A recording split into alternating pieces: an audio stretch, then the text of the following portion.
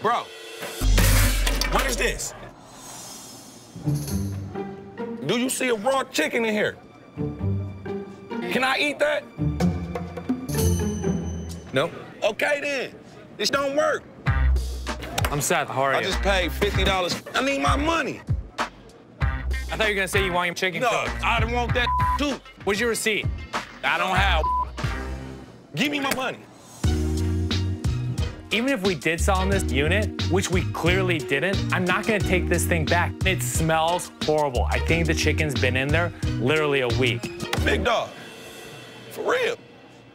What up, dog? Bro, where the owner at, man? I don't even know why I'm talking to you, man. Where the owner? Bro, I'm gonna get my mother money, bro. No, you're not.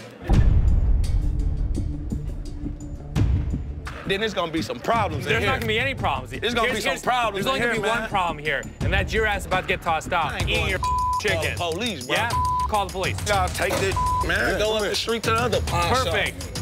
And you better keep your mother hands off me. I know you want some chicken. I do, but I like mine cooked, bro. It's all right. Got time for this, man. Matter of fact, I'm gonna keep this. We don't want that, bro. Real, y'all can keep that. What you doing with the gloves? Give me my mother chicken, you know?